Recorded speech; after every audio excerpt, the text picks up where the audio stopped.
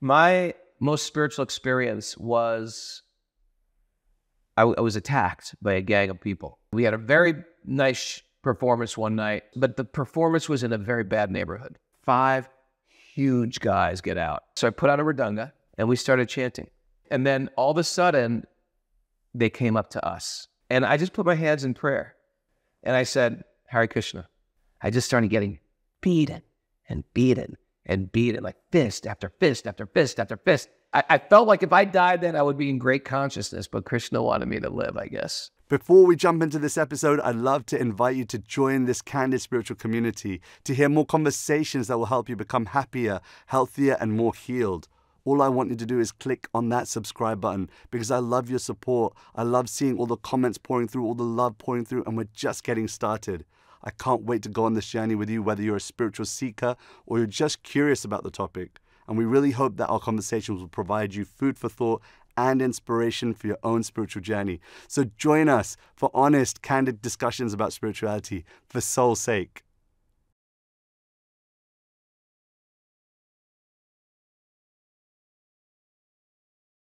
I'm honored and deeply grateful to bring you today someone who is world-renowned, who is sharing spirituality in an authentic, honest way, and is doing so, in my opinion, really cool, in a really cool way too. So today we have none other than Raghunath Das with us. Thank you so much, Raghunath, for being here. Honored to be here.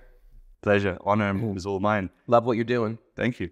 Love the kirtans. Had a great time with you when I came to England. Yeah. That was a really special time, and you had a really incredible audience there. Yeah. And yeah, I was just impressed. Thank you. I should say, by the way, some of you are thinking Raghu looks different to what I thought he looked like because he's been massaged out where at the Govardhan Eco Village. Too relaxed now. Too relaxed. Just got out of a massage, still covered with some Ayurvedic oils. Yeah. You should have seen Ali had like cotton buds in his ear as well. So he's now he looks less cotton budded. You've also written a book. I want to talk about it. From Punk to Monk. Yes, it's coming out April 1st. Not sure when this podcast is coming out, but I don't know either. Yeah, it's available. Got some best-selling lists already. Wow. We had a big, I still, from my teenage days, I had this following of people because I was in a band. Right. Not mainstream music. It was like punk music from New York City. But at an early age, I got really into health and wellness. Just, I don't know why. Really? Yeah, I just got into... Your health wasn't bad? No, I was into physical fitness. And because punk is sort of alternative music than corporate music at that time. I'm gonna be 58 years old. 58. My God. Tough pill to swallow. Yeah. But so when I got into music in New York City was a dangerous place in the 80s. And I used to leave the suburbs, go to New York City, and I would just absorb myself in sort of alternative music. And with that alternative music scene in Manhattan, there was also alternative everything. So that's how I got into yoga. That's how I got into spirituality. That's how I got into Ayurvedic medicine. That's how I got into vegetarianism. So, I grew up in a big Italian Catholic family. So we all ate meat. Wow. My family was poor. So they grew up, that my father was very poor and my mother was very poor. So their symbol of making money was to eat meat.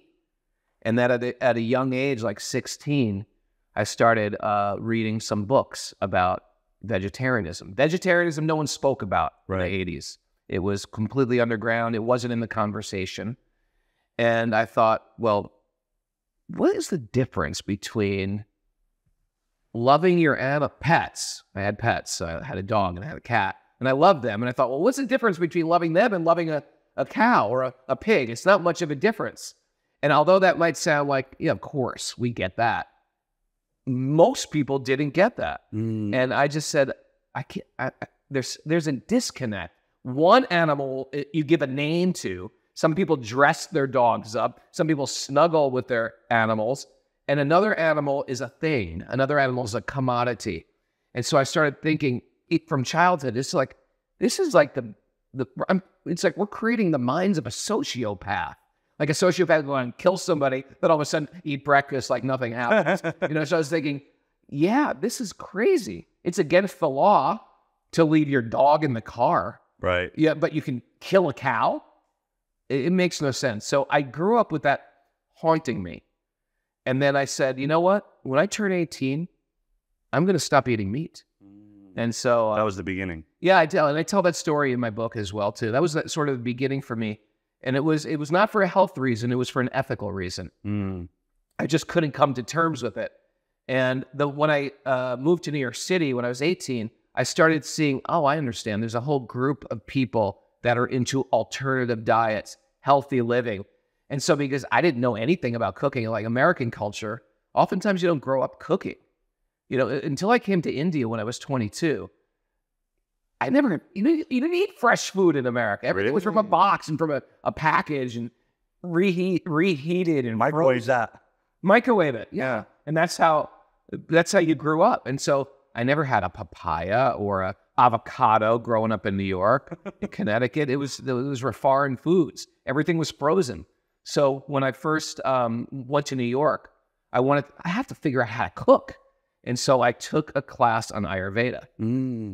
Nobody ever heard of Ayurveda. Now everybody talks about Ayurveda. It's a wellness spa, and you go to India and do Ayurvedic treatment spas all over the world. No one ever heard of it in 1988. There was one book on Ayurvedic medicine. And so I bought the book, I was reading it, and then in the bookstore was a man giving Ayurvedic advice. And I thought, oh, I wonder if he's an Ayurvedic doctor, because now I've read this book and I hear him giving advice. And it turns out he was a devotee of Krishna and traveled with the Krishna guru Prabhupada all around the world, all around India. That's the beginning of the end, right there. It was the beginning of the end. And so to me, this was the 80s. There was no internet. There was no cell phones. Everything was foreign. To see a person in a dhoti, I'm wearing a dhoti right now because I love wearing these traditional clothes of India. But without internet, India was like a weird place far away. It was very distant. It was very peculiar. And it didn't make any sense to me. But he gave me a little bit of faith in that culture. I had faith in Ayurvedic medicine. I worked at a vegetarian restaurant called Ahimsa, which was owned by a guy who was into yoga in the 80s. And then I would just start meeting more and more people. And then I got into yoga when I was 19. And that was, and between yoga and Ayurveda, I started developing faith in a very broad understanding of spirituality. I mean, it's incredible what you're doing. And to be honest, I kind of came across you when I heard your tracks with Shelter, the band. And I mean, since then, I've just been in love with everything you're doing, spreading good consciousness across the world, doing it in a cool way. And consider me your follower. I'm following you. I'm loving you. But one thing that strikes me about you as a person is that you're focused, you're efficient, you're thinking about things in a broad way. And I don't know if this is the right word, but we can talk about it. Ambitious. Like you have this drive in you to do something to help others. And I think sometimes ambition is seen as a negative thing. What do you think? I think in India, I'm not positive, but I think in India, that word ambition, the translation of that word, it may mean something like he has an agenda or a material agenda. I'm not positive. Right. But ambition, like anything in the world, can be used in a wonderful way or could be used in a horrible way. You can have material ambition. You can like the idea of an agenda. I have an agenda. And so when you say an agenda, you think, what does this guy want out of me? Is this guy trying to use me? What do they want? My money? They want my property? What do they want out of me? And so when we hear that word agenda or ambition, there's a lot of connotations that come with it. That same ambition, in a spiritual sense, shouldn't be snuffed out. It should be just engaged in something positive. You can be ambitious to do good in the world. You can be ambitious to help people. You can be ambitious for your own personal edification. So I think ambition, if you're born ambitious, like I am, like you are, you just use that, you direct that in a way. So a nice analogy is that electricity is not good or bad, right? Electricity you can use for cameras, you can use it to light up a city, you can use it in a light when you're performing an operation, or you can use it in an electric chair and kill somebody. Or you can, if a child holds onto an electric line, it might kill them. So it's neither good nor bad. It's how you utilize it. And we find everything in the world is like that.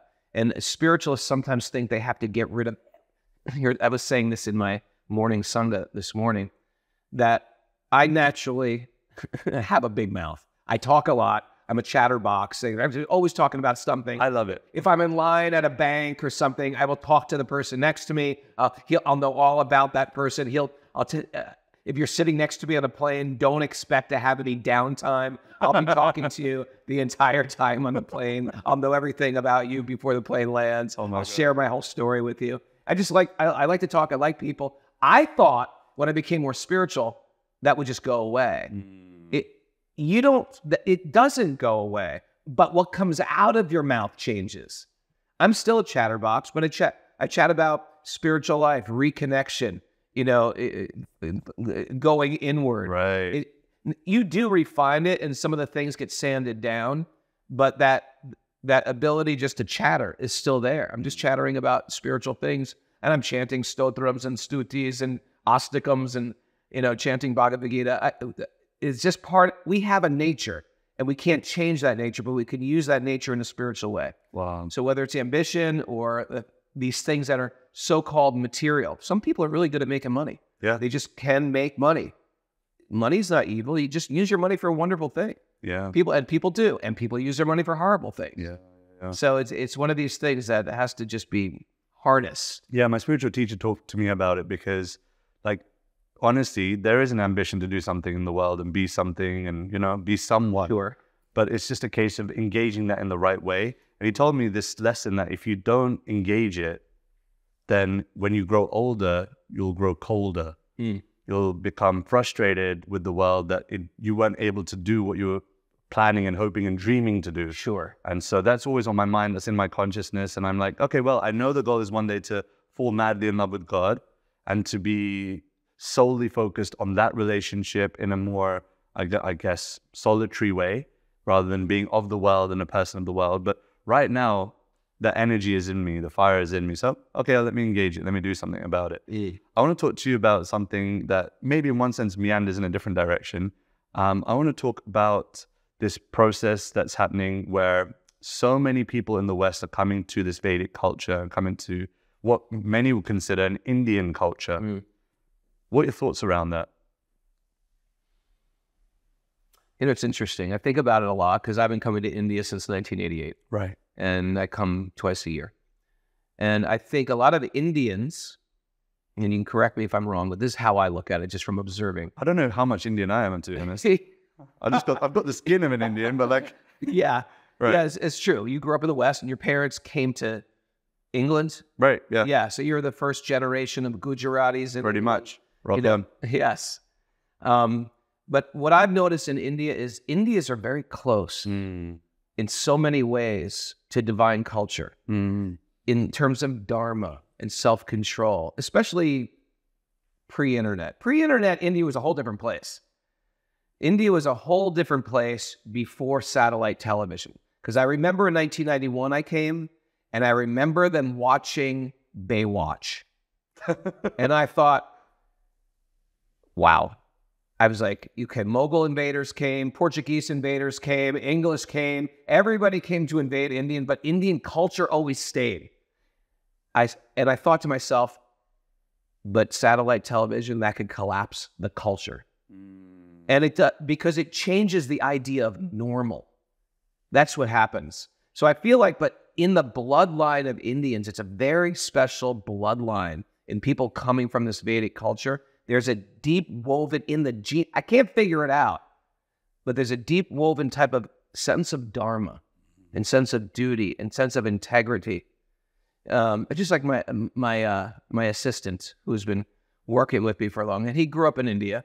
He's a wonderful guy, incredible musician. And he said to me very sweetly last time I was in India, he said, I just want you to know, when you get older, you can come live with me. I'll take care of you. Wow. It was just like he's heartwarming. He's probably 29 years old and newly married. He goes, you just come live with me. You've always been like a father to me. Just come live with me. Wow. And I was thinking, wow, American kids don't say that. No. American kids are like, okay, we've got a special place for you to live. It's called a home. It's a place. They're going to take good care of you. And the parents are like, no. When you're most vulnerable, the parent takes care of the child, right? It's when you're most vulnerable, the parent's taking care of you. And then the parent gets vulnerable, and you're like, okay, I'm busy. And so I lost my train of thought. What were we talking about? We're talking about Indian culture. Indian culture, I feel like they're so close to Dharma. But because America and the Western country is so attractive, it's like a shiny piece of glass. And sometimes they're not seeing all the slices on the hand you get when you pick up fast a piece of glass. They don't see the addiction. They don't see the 12-step programs. They don't see the consumption. They don't see the overfed and undernourished. You know, they're missing out on that. They'll find it because India's changing rapidly now, very, very rapidly. Yeah. And it's going to have to make those same mistakes. Yeah. So even though they're very close, they're looking west. I find Americans and Westerners, this is where the question came from. You say, Americans have done everything. Right. They've smoked everything, drank everything, snorted everything, sexed everything, and they're disgusted with themselves. Yeah. And they say, you know what? And oftentimes they didn't have a positive experience in religion. Yeah. Because religion became a rules and regs institution of a God, a fear-based God. Don't hurt me. A sadistic God. Mm. I mean, truthfully, the way that Christianity reads is, you screw up, you're going to hell forever. It's not like you're going to get punished, you're going to get a slap on the wrist, or the crime will fit the punishment. There's one option. There are two options, heaven or hell. Which one do you choose? And I was like, wait a second. What kind of loving God is that? I'm going to go to hell eternally? What if I never met Jesus? What if I was living in Tokyo in the year 1? How is that fair that I have to go to God, hell forever?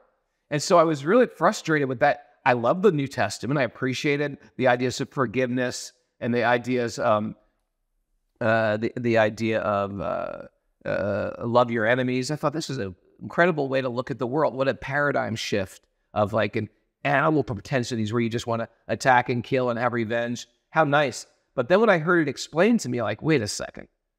The God you're talking about is not how I understand God. It's not even how I understand the Bible. What I hear here is, this is a sadistic God. We better step in line or we're going to go to prison forever. And so to me, I didn't give up the Bible, but I gave up that concept of that, of this concept. Fear-based. This fear-based religion. And because of that, I think a lot of people have issues with God or a personal God. So when you hear that God can be everything, that we are part of God, and that God is the universe, God in plants, and God in trees, and God in animals, that's attractive because we've been sold a counterfeit. We've been sold like this is the only way to approach God. Everything else, so it's naturally we want to reject it. You almost feel like that. You know, as a non-Indian Indian, I don't know if that's... Non-Indian, yes. I almost feel like putting my hands in front of India as a country and just go, wait, are you sure you want to do this? Are you sure you want to do this right? I've been there. I know what it's like. Just be patient. Like, I know you want to enjoy the material world. I know you want to try everything.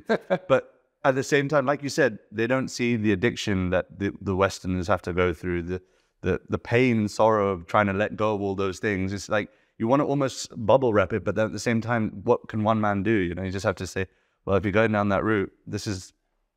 Well, I think Westerners getting into it, it's wonderful. I like to promote it. I'm the biggest proponent of the Indian culture for Westerners. Right.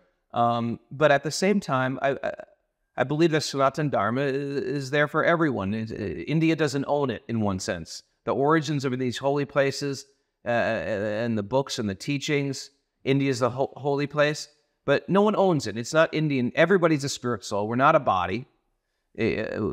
Everything that we have, we can change.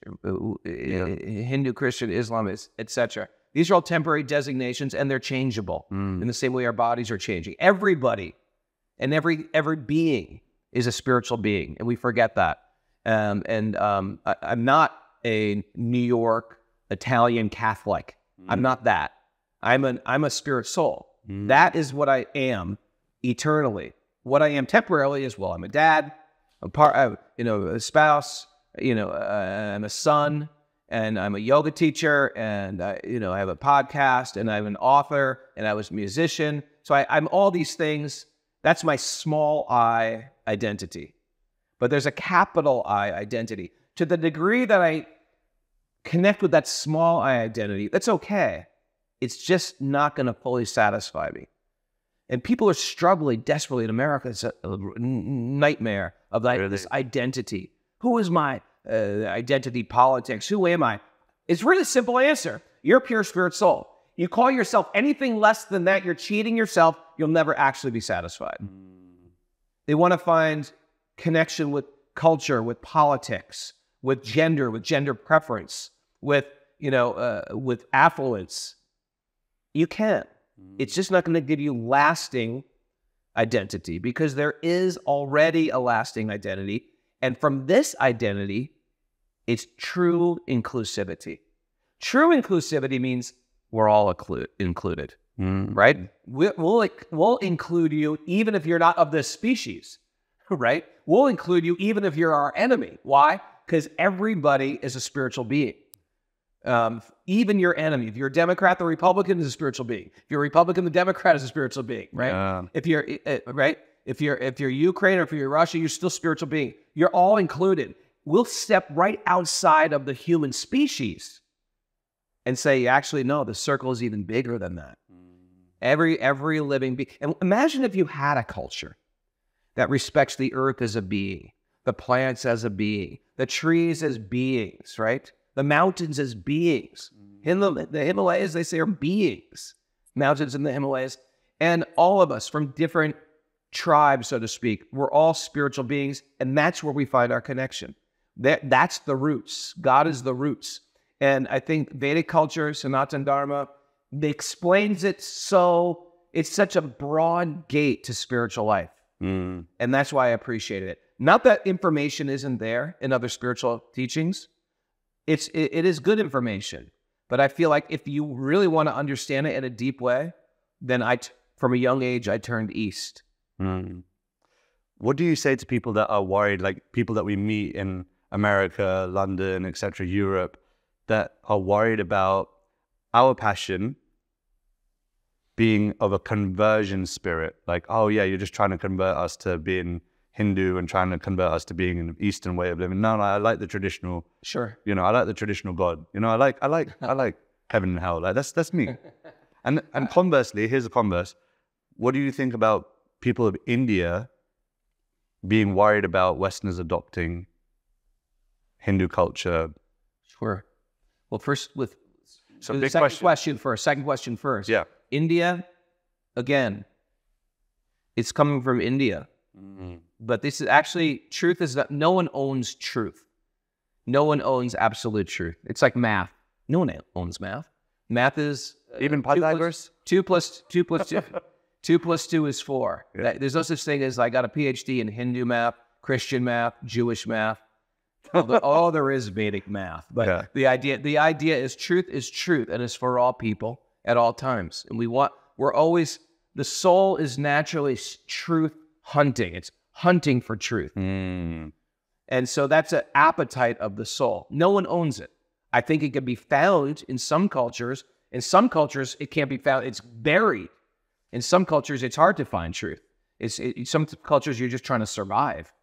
And even in India, we say it's become a very, very, what's the word? Progressive, developing, powerfully developing nation. Yeah. And so since I was coming in 1988, some of the places I used to go visit are cemented over. Holy places become parking lots, So you have to go there with a keen eye. So my point is, no one owns truth. It's for everyone. But we appreciate all this stuff is coming from India, And at the same time, the other question, well, are you trying to convert us?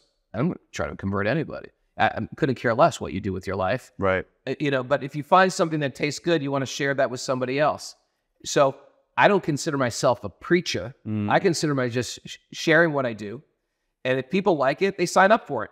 If I'm giving a pilgrimage, they sign up for it. If they come to my yoga class, they're signing up for it. I'm not begging them to take it. If they don't want it, fine. You know what I mean? When I was a musician, I would sing about this stuff. And if you like it, you inquire from it. Right. But I had a letter from a person that said, because in my teens, not teens, in my 20s, I was in a band, and my band, as the book says, punk to monk. But then strangely enough, as a monk, I started doing music again. And this band became even bigger than the first band. But all the teachings were that of the Gita. Teachings of Vedic culture and Gita. So I would get people attracted to the message of Sanatana Dharma. And we talk about spirit, we talk about temporality, we talk about reincarnation, we talk about our connection on a deeper level. We talk about the mind and the problems with the mind, etc. So one person wrote me and they said, I'm a big fan of your band. It touched me in the deepest level. I became a strict vegetarian or vegan. And he said, and I've decided to move to Alaska, and I moved into a monastery. Whoa. I'm a Orthodox Christian. Incredible. A Greek Orthodox Christian. Now, when I hear that, I'm not thinking, oh man, they got him. I wanted to get him. I don't, if that's how God comes to that person, I think that's a wonderful thing. Right. And here's an interesting thing. When you get more and more into spirit, you should be you should be more appreciative of other cultures and other ways that they're getting into spirit. If you're getting more into spirit, but you're finding yourself hating people that are different than you, that's a problem. Then you're not really getting into spirit. You're getting into a type of tribalism. You're getting into the accoutrements of the culture, but you're missing out on the essence of the culture. And this is what I like about what I study. We want the essence. Who cares if you wear a costume change, right? A person can dress up like a cop. Does that make them a cop? No. Who cares if I put on a spiritual outfit, but I'm doing, my mind is filled with materialistic things. We don't care about costume changes. We care about it's change of heart. You know what I mean? A change of consciousness, a change the way you treat yourself, the way you treat other people. I love that. That really makes a difference in the world. I love that. I want to hear something from the book. Is there any particular story that you really feel inspired by, that you feel people relate to? I mean, there's many stories in there, but is there one that comes to mind that you feel inspired to share? I had a really good, I shared the story on Joe Rogan, but if you don't mind, I'll share it again. Sure. It was probably my most spiritual experience in my life. And some people have a spiritual experience at a kirtan. Some people go to a holy place. They want a pilgrimage. My most spiritual experience was I was attacked by a gang of people. Most spiritual moment? I was attacked by a gang of people. Wow. And it was, we were in a band. This is when I first started a band, I was a monk still. I was a brahmachari. I was a celibate monk, waking up early, going to bed early, living in an ashram. But going to bed? Well, yeah, going to bed. What happened was we started applying the principles of the Gita. Wow. And I already was when I got into being a devotee of Krishna, I had tens of thousands of fans around the world. And after living a regular life as a monk, I gave up music. I said, you know what? I'm over this. I'm sick of competition. I'm sick of envy. I don't want to be the center of attention. I want to be a simple monk. So I went to India, did simple things. Simple things, Okay, I'm going to wash everybody's plate. Okay, I'm going to, serve out the khichdi for everybody in the ashram.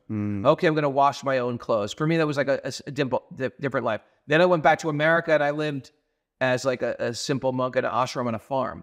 Okay, I'm just going to go, life. Harvest. Yeah, and it was different. But I started to notice something. Like you were saying earlier, you had an ambition. And you had a desire to reach out.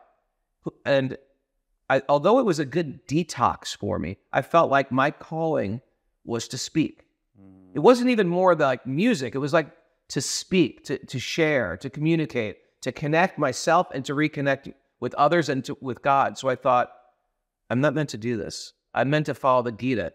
Arjuna was a warrior. I'm a warrior in one sense as well. And I've got a different role. It was like from the Mahabharata, when Karna was born with this giant body and his parents were chariot drivers. He was thinking, well, I feel like I was born to be a warrior. And so in that mood, I said, you know what? I'm not meant to live on this ashram anymore. I'm meant to do music. And so then I went to another ashram in a city in Philadelphia, and I found other musicians, and I put together music that was similar to my old style, but the lyrics were all transcendental. And that band was called Shelter. And then we toured the world with this band, and this band got even bigger than my first band. And anyway, so as a monk, we would not eat food unless it was cooked by Brahmins. So we would bring a stove with us wherever we went, and we just cook our own food on the side of the road and stuff like that. And we'd perform, and I would come back from India with different types of, all different things.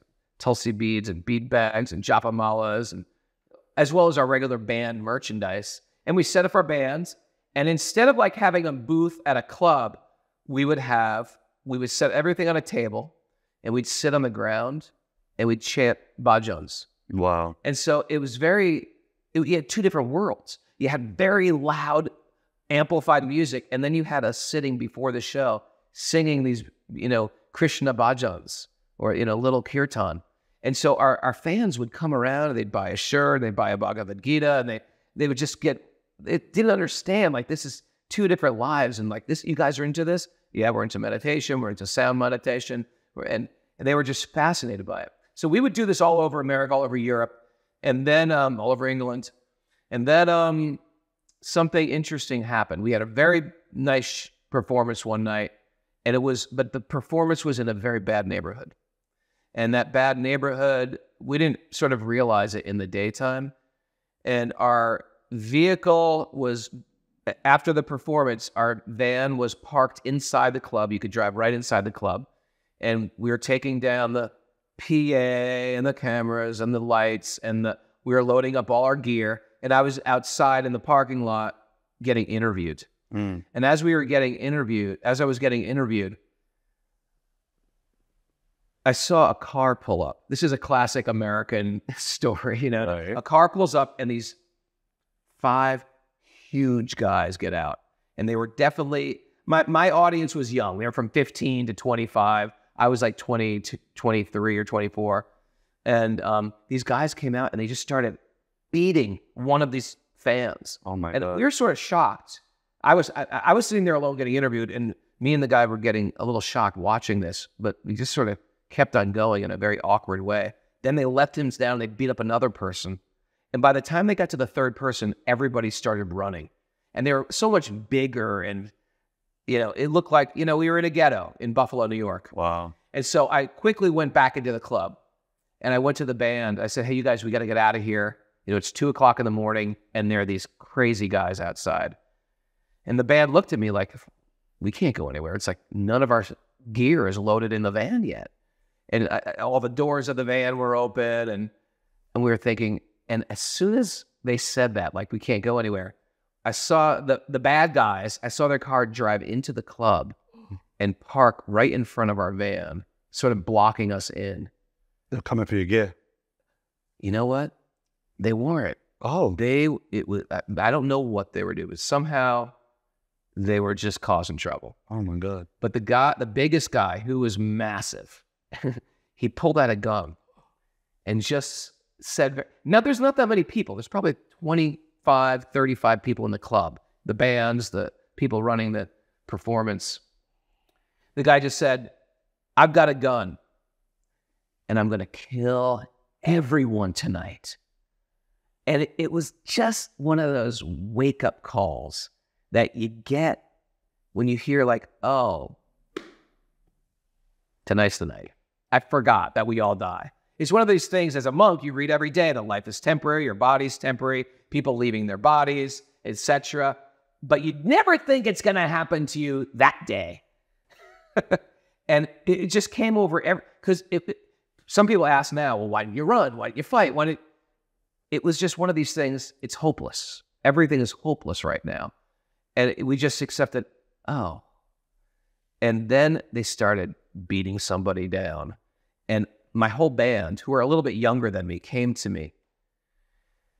And they just said, and they were all monks also. They said, Raghunath, what are we going to do?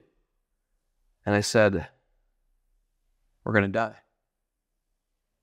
I don't know where that came from, but I just said, we're going to die. So we're going to chant, go get me the mridanga. Whoa. And so one of the guys went in, got the mridanga. So I put on a mridanga. Mridanga is an Indian clay drum. And we started chanting.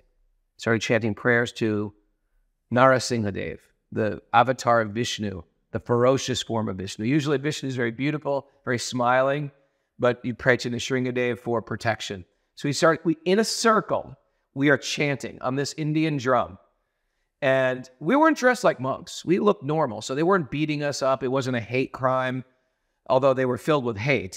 They weren't picking us out because we were a bunch of monks. We all looked the same. But we were chanting. And then all of a sudden, they came up to us. And all the guys in the band ran, understandably. They ran under the van, in the van, here, there, everywhere. And I'm surrounded by these guys holding a drum. My God. And he grabs the gun, and he just says, you want some? And I was like, you want some? Like, what kind of question is that? I was like, am I supposed to say yes, no, please? And I just put my hands in prayer.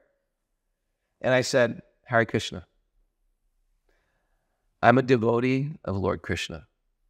And I have no idea why you are angry. And then I felt, for the first time in my life, I felt completely helpless. I just started getting beaten and beaten and beaten, like fist after fist after fist after fist, completely helpless and just standing there. But something very peculiar happened in that beating. And, if you read the Mahabharata or if you read these great Vedic texts, the great yogis, they leave their body meditating on Vishnu, meditating on Krishna, the great grandfather Bhishma of the Mahabharata. He was dying and he said, bring me Krishna so I can look at Krishna. And so there's this idea of almost like a romantic type of death. And here I am in a ghetto in Buffalo, New York. No one knows where I am, and I'm about to die. I'm getting pounded, maybe, possibly die. So without even thinking, I just started chanting. I started calling different names of God. I said, Krishna, Madhava, Govinda, Chaitanya. Every punch, another name came out of my mouth. And I was like, wow, I can't believe it. I'm not trying to chant. It's just coming out of my mouth. And then as I was down, holding my head, I noticed like 5 women coming. I thought they were coming to protect me because they all had baseball bats. But they were the girlfriends. And then I started getting hit with a baseball bat. 3 times in the head, 1 time in the shoulder, 1 time in the hips. And every time I got hit, Krishna, Govinda, Ram, I'm just chanting. And in my mind, I'm thinking, and there's blood everywhere. I'm thinking, my head must be split open. And I'm thinking, God, I'm dying, but I'm chanting. And I was actually happy. I was like, in my mind, I'm thinking this. I'm thinking, great yogis work their entire life to get this position right here where they're about to die and think of Krishna. And it's happening right now. I'm thinking of Krishna. I'm about to die. I'm thinking of Krishna. This is the perfection of my life. And I was actually, I don't know why, but I was fearless. I was actually sort of welcoming to die now. And then all of a sudden, everything just stopped. And I don't even know what happened. But in reality, I found out what happened. All the guys from the band jumped in the van, not realizing they didn't see me get beat up. So they just started the car and plowed through their car. They started our van and it plowed through their van and they took off. And when they saw, oh my God, Raghunath's not here. So they didn't know what happened to me. I didn't know what happened to them. But I was somehow ended up in the street covered in blood. I had blood from my head to my ankles. Wow. And I'm still holding this drum covered in blood. And I'm trying to stop cars for help because I thought my friends were in there. So I'm trying to stop cars. So cars would slow down, look at me, and then just speed away. Yeah, they're crazy. Who's going to pull over and help me? And so I found some booth, some like bus depot or something. And I went in and I told the guy, listen, I need to use your phone. I said, please call the police. My friends are in trouble. And at this point, I think I'm about to leave my body. My head must be swollen. You know how they say your brain swells, then you go unconscious. And I just was on my knees in this dirty place, still holding a drum. And I'm thinking, I wasn't expecting to die tonight. I even write songs about it. I wrote a song, "This world's like a dream. It's not what it seems. We think it's solid, but it fades instead. Our whole world." I said, and I started praying, sincerely praying. I said, Krishna, I know this world is a dream. I sing about it, but now I see it's a dream. It's all gold. I just played a great performance. I was around all my friends. We were all joyful, and now some tragedy, and now it's over. And I said, I am so grateful that you allowed me to like feel what it's like to be. I know I'm not so advanced in my spiritual life, but you gave me a chance, like a taste, almost like when you watch a movie, you watch a trailer of a movie to see what's the movie going to be like. I was like, this is what it must be like to be a pure devotee. I was like, Krishna, you gave me a chance to understand what it's like to be a great soul, a Mahatma. I said, but here's my fear now. I feel like I'm just going to fall asleep and then die, and I won't be able to chant. And I prayed, Krishna, please, if you want to take me tonight, please take me now. And I started chanting the Brahma Samhita. But I didn't die. I felt like if I died then, I would be in great consciousness, but Krishna wanted me to live, I guess. I mean, if that isn't a story that's going to make you want to pick up this book and get a copy. What date? April 1st. April 1st, 2024. I don't know what will. So please do check out this book. I feel like anything we speak after this is going to be nothing in comparison to that story. It is just one crazy story after another. My story is through India and traveling through India and trying to figure out who I am. Am I a Hindu? Am I a Christian? Am I a punk? And so traveling through India in the 80s and 90s is very special too, because it's in a meeting of different sadhus and people. I'm going to read it. April 1st, Thank 2024. You. Check it out. All places, Amazon.